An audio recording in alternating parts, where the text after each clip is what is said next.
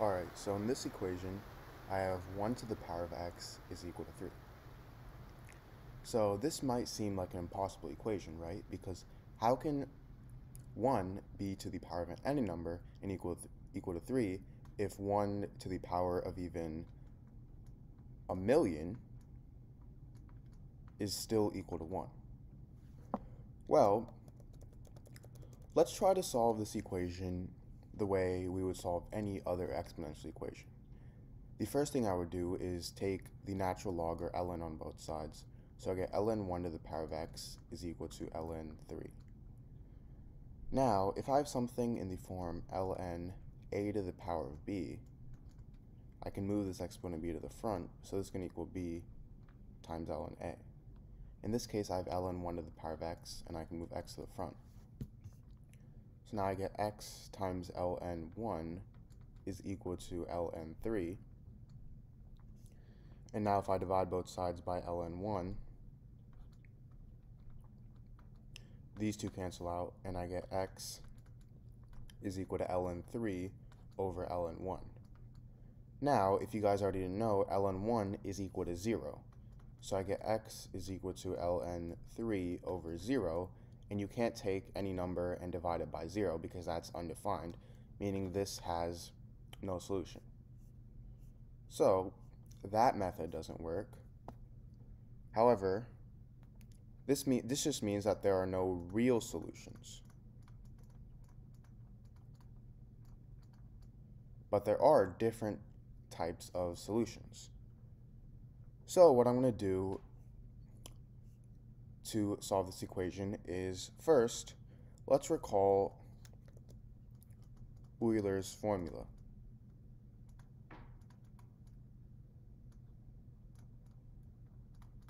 And if you guys don't know what this is, it states that if I have something in the form e to the power of I times theta, this is equal to cos of theta plus I times sine of theta. And I know this may seem a little complicated right now, but just bear with me. So let's say that theta here is equal to 0.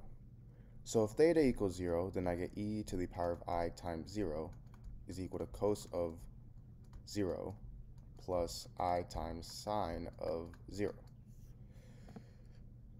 So then I get e to the power of 0 is equal to 1, cos of 0 is 1, plus sine of 0 is 0, and 0 times I is 0, so 1 plus 0. And e to the power of 0 is 1, so I get 1 is equal to 1 plus 0.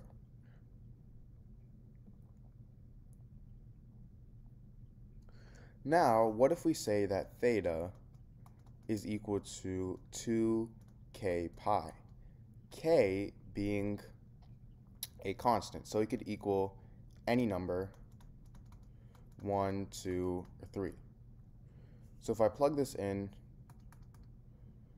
I get e to the power of I times 2k pi is equal to cos of 2k pi plus I times sine of 2k pi.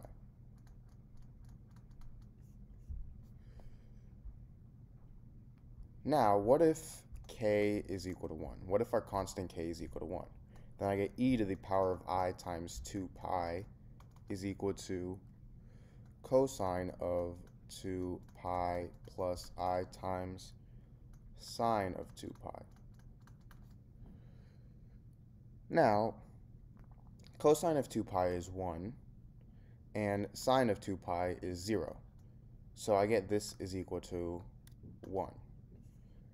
Now, if k is equal to 2, I would get cos of 4 pi plus I of sine 4 pi. Cos of 4 pi is 1, and I times sine of 4 pi is again 0. And if I do the same thing with 3, I would again get 1 plus 0. So this pattern continues, and it keeps on equaling 1 no matter what value of k we get. So we can say that e to the power of I times 2k pi, this is equal to 1 no matter what value of k we have. So now this means that we can substitute this in back to our original equation, which is 1 to the power of x is equal to 3. This is our original equation, and we can substitute in 1 for e to the power of I times 2k pi. So now I get e to the power of I times 2k pi to the power of x is equal to 3, and this is my new equation.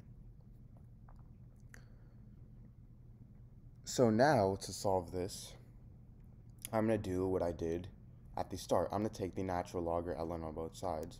So I get ln e to the power of I times 2k pi to the power of x is equal to ln of 3.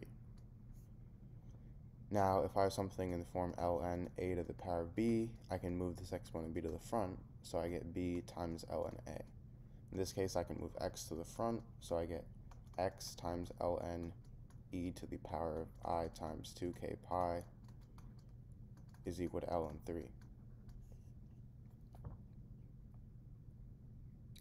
Now, I'm going to use this property again and move this to the front as well. So I get I times 2k pi times ln e is equal to ln 3. And ln e, these two cancel out. So now I'm left with I times 2k pi is equal to ln 3. Sorry, and I also have x. Now I'm going to divide both sides by I times 2k pi.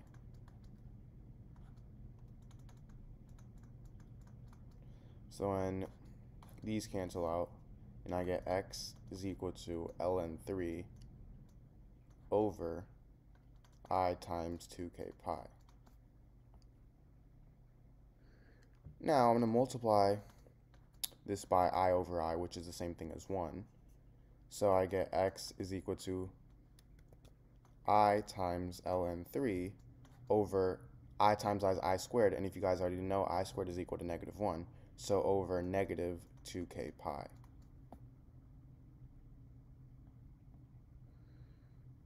And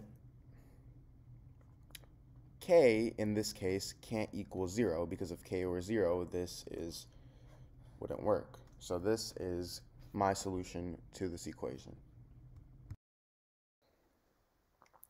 Alright, so in this video, I'm going to solve the problem 500 squared minus 499 squared. So, to solve this, what I'm first going to do is rewrite this as 499 plus 1 squared minus 499 squared. And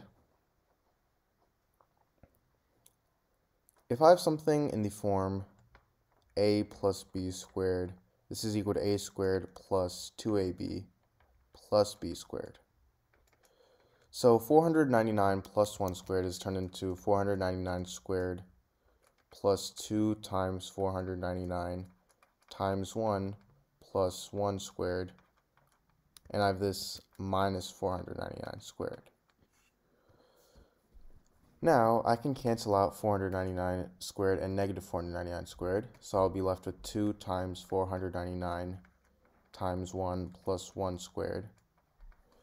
2 times 499 is 998, times 1 is just 998, and I have this plus 1 squared, which is plus 1, and this is equal to 999. Now, I actually have another method of solving this. So I have 500 squared minus 499 squared, and this time I'm going to rewrite this as 500 squared minus 500 minus 1 squared. Now,